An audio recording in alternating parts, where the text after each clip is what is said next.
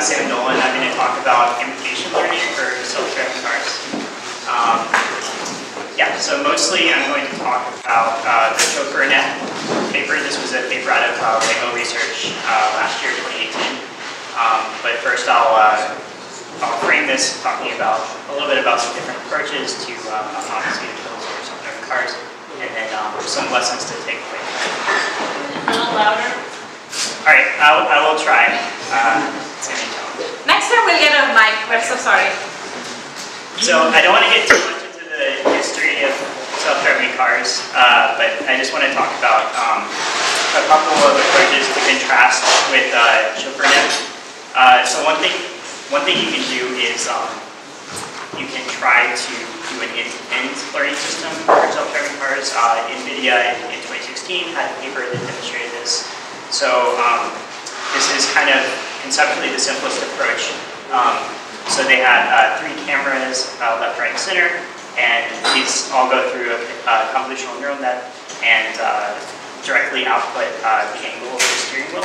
So kind of directly from the image inputs, you're learning how to steer, how to drive, and later this was extended to speed control, acceleration, and braking as well. And this is kind of really appealing because, you know, there's this idea that neural networks are universal functional approximators. You should be able to just attach a network between any inputs and outputs and optimize the whole system, and it's very simple. But this does have some drawbacks. In 2017 and 2018, there were a few different papers investigating NVIDIA's model, and you can see here this paper from 2018, Deep Explorer, demonstrated this adversarial attack that if you take an input image and just keep it exactly the same, but darken it, suddenly the car, rather than following the road, wants to veer into the guardrail. So this is a very bad failure mode in this context. So yeah, the end-to-end approach, it's susceptible to generalization failures like this, and it's not interpretable. So you can do some things like you can highlight what parts of the image are relevant to the model telling you to turn left or right. But if you have a failure like this, it's kind of hard to say like what's the single reason for this.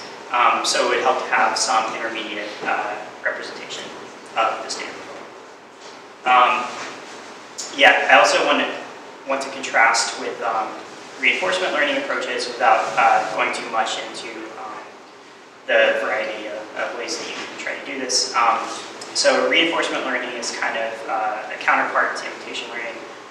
So in reinforcement learning, you're specifying the problem, you're saying what are the rewards, what are the costs. So what should you do without telling the model how to do it? And so I think one compelling application of reinforcement learning that I want to mention from last year, there was a startup called Wave that demonstrated that if you just put a human in a car that has learned nothing yet, and just let it try to follow a track, and the human intervenes when it's about to go off the road and gives it feedback, puts it back on course. In just 15 to 20 minutes, you can get pretty good road tracking behavior. So I thought that was pretty compelling that reinforcement learning does work well, and like you're not even necessarily going to run into this pitfall of high sample complexity, which is one of the familiar problems with it. That you need a lot of data points to train. So what are issues with reinforcement learning generally? Well, it can be rigid and kind of struggle with like human aspects. Yeah, so this is kind of a silly example that you can see the difference between like training using a human model and kind of this misspecification of the problem where we've like forgotten to specify the rules that you can't run the baseball to the mound. And this may seem silly, but it's actually very relevant for self-driving cars because it's actually extremely difficult to specify the reward structure of driving on the road with other cars, because there are a lot of complicated cases, like you think of four-way stops or merging on the freeway, and humans typically like make eye contact, like do a little wave, or move slowly to make sure the other person sees you. And there are a lot of things that it's tricky for a reinforcement learning model to pick up on. Yeah, so we're going to use an imitation learning approach, or ChaffeurNet. ChaffeurNet uses imitation learning, which means that we have an expert policy, examples of expert policy to learn from, a behavior to clone, rather than rewards to incentivize. So ChaffeurNet is offline imitation learning, which means that we have just a data set of human driving examples. We're not allowed to query what would the expert human driver do in this case. I just wanted to mention that if you do have that, if you do have like an oracle for what would expert behavior be in this situation, that's online imitation learning, and there are approaches to deal with that, such as Dagger or dataset aggregator. Yeah, what you do in that case is you build up additional data points for your supervised learning by sometimes sampling from the expert and sometimes sampling from your learning policy to make new trajectories for your data set. Yeah, so what are issues with imitation learning? The main one seems to be error compounding. So you can imagine if your model is trying to follow a track, and at one time step your epsilon to the right of where you should be, that might be fine. But if your epsilon to the right for 100 consecutive time steps, these errors accumulate, and you might start to run off the track. And then you won't be able to recover because there's this training bias towards states that you've observed that are in your training data, and human drivers typically don't, veer to the side of the road and then have to recover. So the way to deal with this is you need some sort of simulation or data augmentation. And in the NVIDIA end-to-end learning paper, the way they did this was with translations of the images to simulate like being slightly off-center of where the human was. I think that was imperfect. Yeah, so I just wanted to say again, imitation learning and reinforcement learning are kind of complementary. It's what to do versus how to do something. And I think something that's interesting to me is how do we combine these, or it seems like in complicated tasks, some combination of the two might work well. And I think that's sort of what's happening in ChaffeurNet to some extent, as we'll see. Yeah, so I'm going to go into these ideas individually, but I wanted to say what are the key ideas of ChaffeurNet, and how do they make imitation learning work? So the first idea is to create a really detailed intermediate representation of the state of the world using camera inputs. The second idea is to not just have a basic loss function for matching steering angle and so on, but to add a lot of terms to your loss function to incentivize kind of expected behavior. So this is what I kind of think of as pseudo reinforcement learning. And the third idea is the specific type of data augmentation that they do, which is perturbation of human trajectories.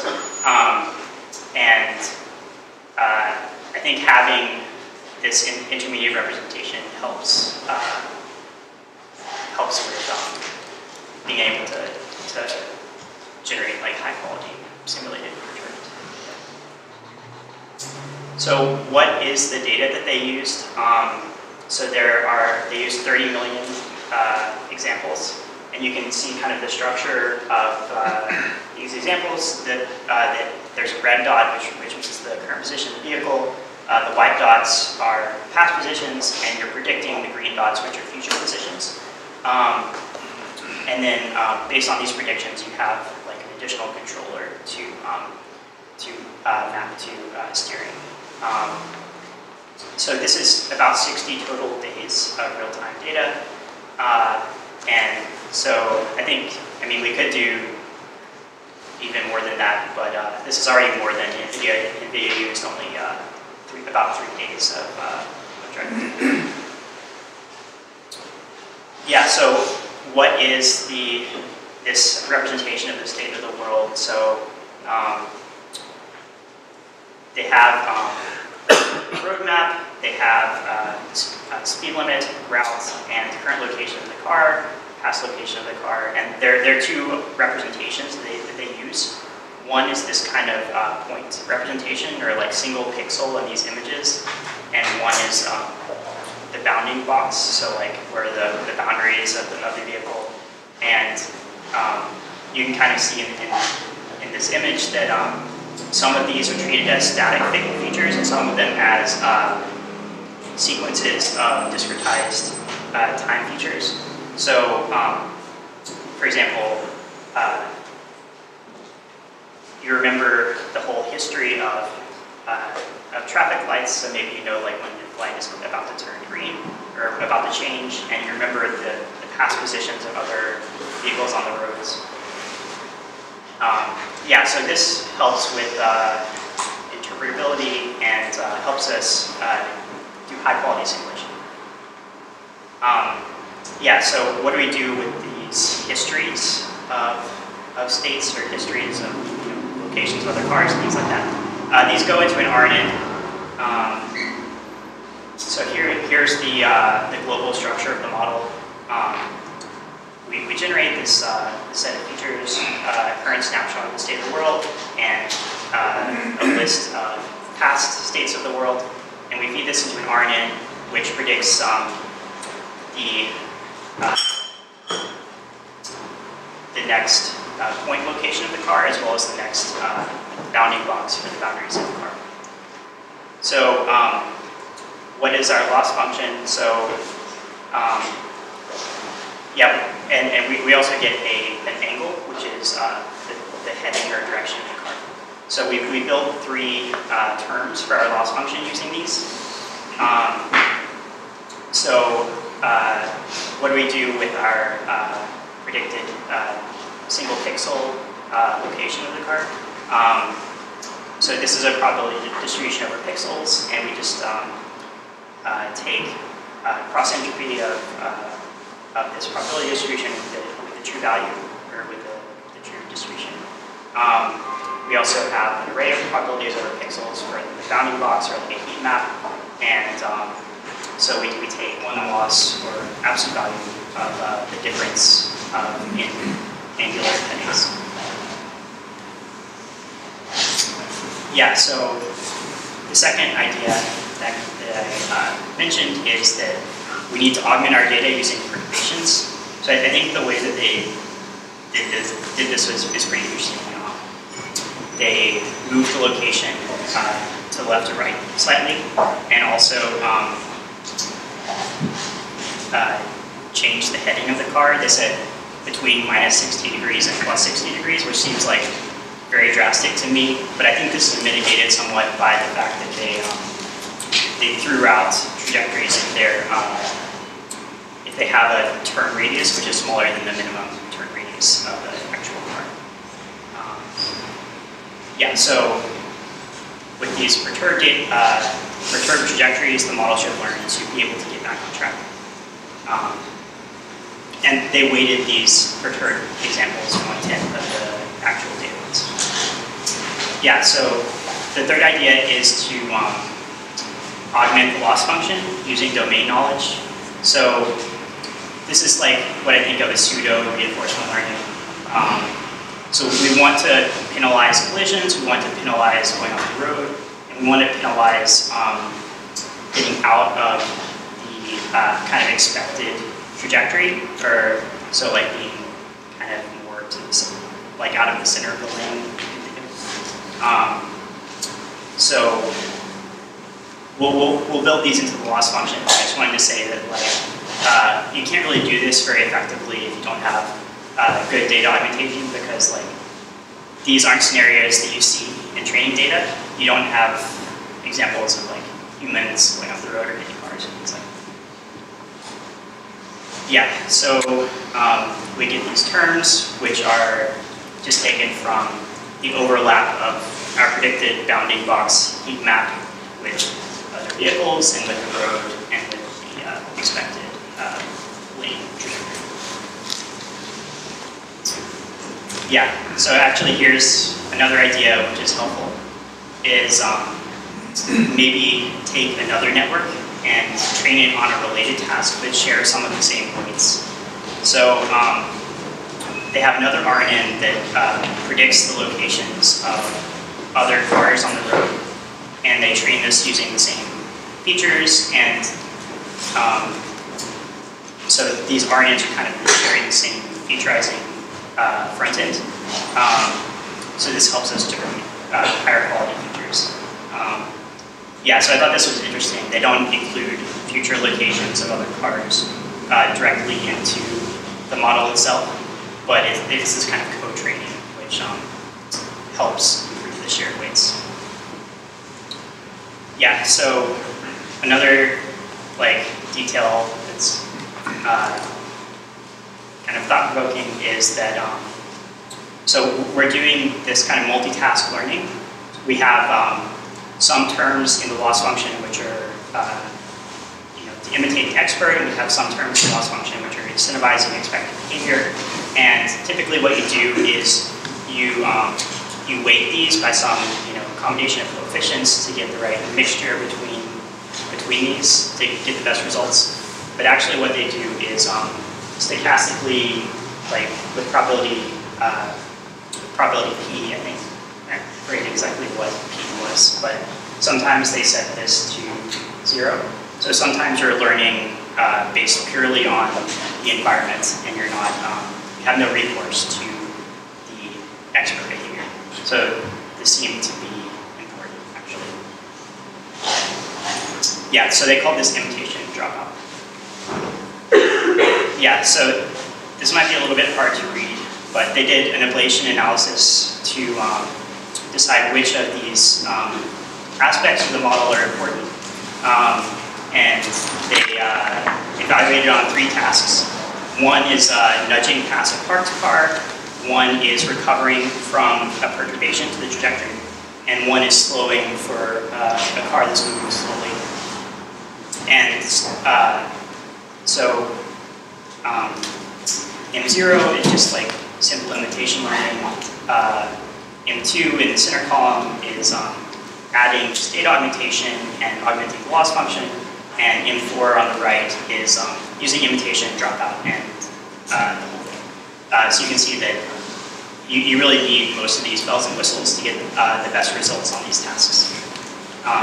Yeah, so I have some videos of the results, and I would encourage you to, oh no, the GIFs are on.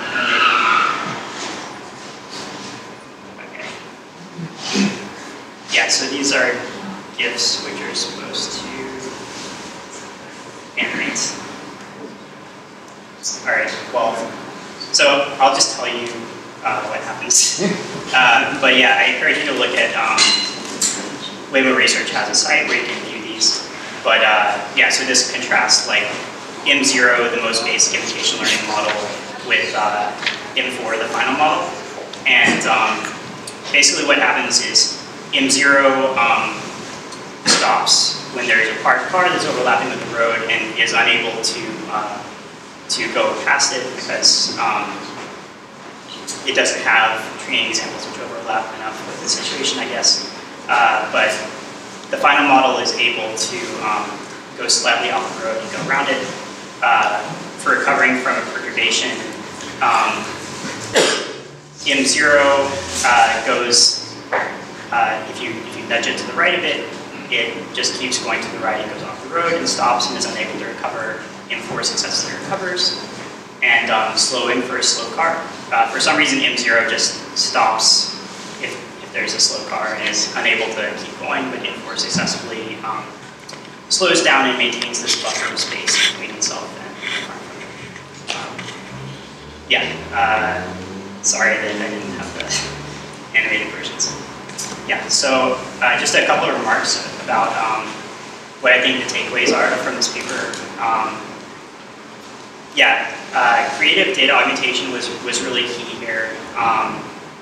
yeah, even seemingly like something basic, like let's just take these trajectories and just take the center point and move it slightly and smoothly interpolate.